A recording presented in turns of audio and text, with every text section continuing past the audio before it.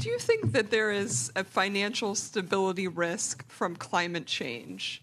You've spoken several times that you think severe weather events are happening more often and that the Fed is monitoring what that could physically do to a bank or a financial institution, but that's sort of one institution. Do you think there's a system-wide risk that could develop from climate change? So that's an interesting question. The question being, is there a system-wide financial stability risk? I'd say over the longer term, it's certainly possible, and I would say that sort of feeds into the way we're thinking about climate change as an institution. So as I've mentioned, climate change is an important issue, very important issue, but it's essentially assigned to many other agencies in the federal government and state governments for leadership on that. And importantly, society's overall response to climate change needs to be decided by elected officials and not by the Fed.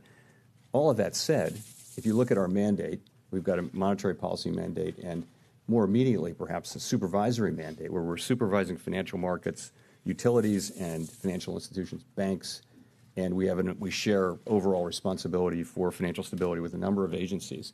And that latter part, I think the public has every right to expect and will expect that we will assure that the financial system is resilient and robust against the risks from climate change. Now, I think that's got to be right. We are in the very early stages, as are other central banks, in understanding just what that means.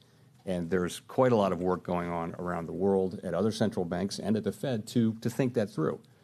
But I do think it's in that sense it has to be part of our role, but not the overall response of society to climate change. That's not us.